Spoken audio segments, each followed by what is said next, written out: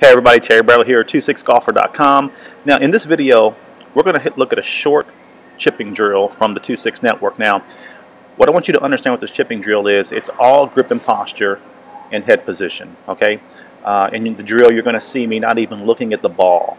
As long as my head stays where it needs to be, as long as my grip and posture is right, as I come through the ball, notice how the club does all the work, okay? So you may have to turn your volume up a little bit. The sound didn't come out quite so well, but you're going to get the gist of how this chipping drill is really going to help the 26 Golf Network. Okay? Talk to you soon. Take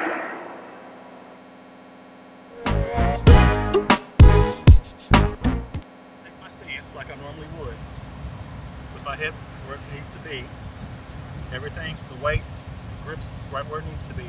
And then what I'm going to do, I'm going to look up and not even look at the ball, but keep my head where it's supposed to be. If the club comes back, the ball goes exactly where I want it to go.